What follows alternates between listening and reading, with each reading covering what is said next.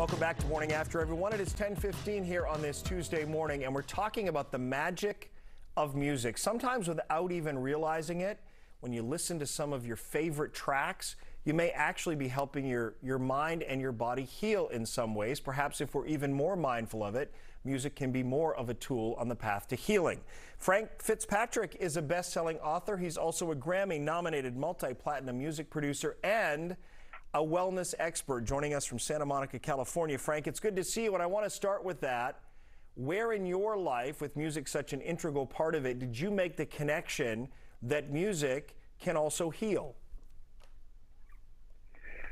Well, Ron, I did it pretty early in my life. In my, when I was around 12, much like you did with, maybe you'll share the story with your mom. But it's, I grew up in Detroit, and Detroit in the early 70s became a pretty rough city, and it was a really confusing place for me. There's a lot, schools were shut down. There's a lot of drugs in the streets. There was a lot of crime, and as a 12-year-old kid, I had a hard time making sense of the world, and music kind of became my lifeline. It was a big music city. There was Motown. There's a lot of great rock and roll in those days, and I just kind of lived inside the music. It really helped me, and I realized how much that it really did help me even then, that it's something I really wanted to do in my life, was to help people be able to use music in ways that could help them get through really stressful and difficult times and to thrive in the best of times. Was there a time when you felt like you were an outlier in believing these things, and since then science has sort of come up to meet it?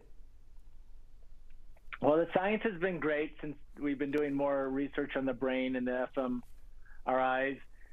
And there's a lot of, I have a large team of people and collaborators around the world that I work with on this, from neuroscientists to doctors to, who are, but I think we're still a little behind the times in trying to get the collective to, keep it in schools, bring it into hospitals more, and to really give people access to the power that music can have in their life, and in their healing process, and achieving their potential, really. Yeah, I was sharing with you during the break, my mother, and viewers know that she was a traumatic brain injury survivor. People who watch this show regularly know that. And in 1986, when the injury happened, she didn't verbalize for 5 months, and we were told she probably wouldn't. She wouldn't talk again. But when she began to talk, the first word she spoke was actually singing along to Seven Spanish Angels by Ray Charles and Willie Nelson. And it was then that her neurologist, who was himself a bit more progressive, said music can have the ability to bring people around to verbalizing. And I thought, it was only years and years later with Alzheimer's patients and so forth that I heard more about that, but I experienced it firsthand in 1986. So to that end, are we seeing this now with brain injury patients and those who have other cognitive impairments? Well, we see similar things in terms of, brain effects, like it did with your mother, many areas of the brain, and also the areas of the brain that have to do with speech and linguistics.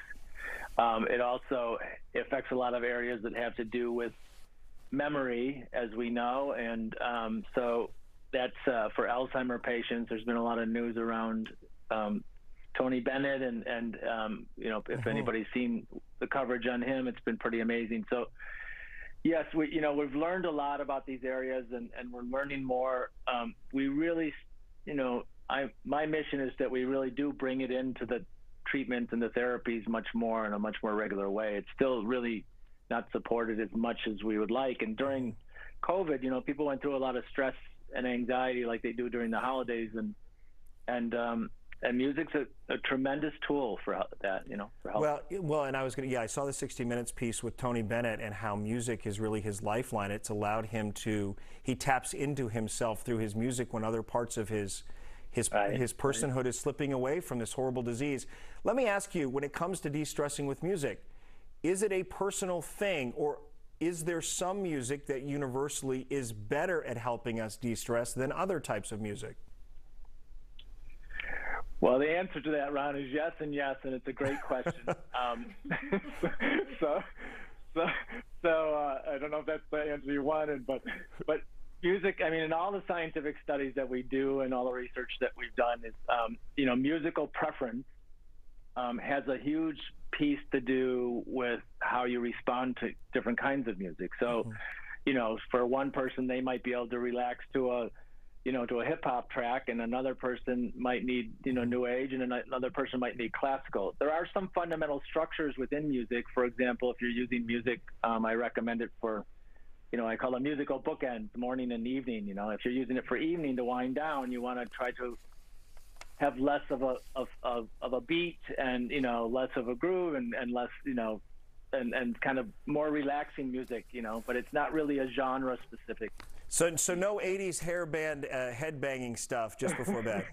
We'll stay away from that. Yeah, save that for your, for a replacement instead of your second cup of coffee. Yeah, and you also say that music helps us get to know others and connect more deeply. I think music can be universal, like a universal language, a melody between two groups who don't speak the same language. They can sway to it in the same way. And also, you think about the power of music in how people tell their stories of strife. I think about the rap genre in particular, but it's not exclusive to that. That's important too, isn't it? Yeah, the story piece is really great, because when we talk about using music, we always think about listening or playing music. But, I tell a story in my book about a 12-year-old boy who goes to talk to his grandfather, who's failing and, has not many days left to live.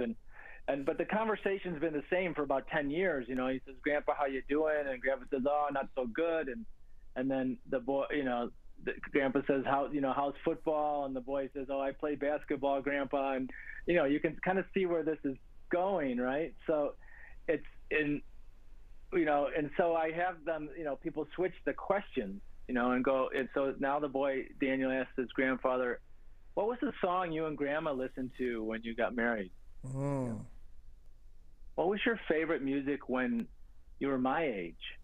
Mm. And suddenly and these memories of these times stick in our brain, because they're deeply emotional memories. So the grandfather shifts to a whole different mode, and the conversation becomes a conversation that those two would never have in their life, about knowing how they fell in love and, what was, what music meant to them. So we do this I did this at the Thanksgiving dinner table. People can do this with their family, because conversations can be either stressful, awkward, or sometimes plain boring. So you just start to ask what people listen to in those emotional development years between of 12 and 21 that they now listen to through 80.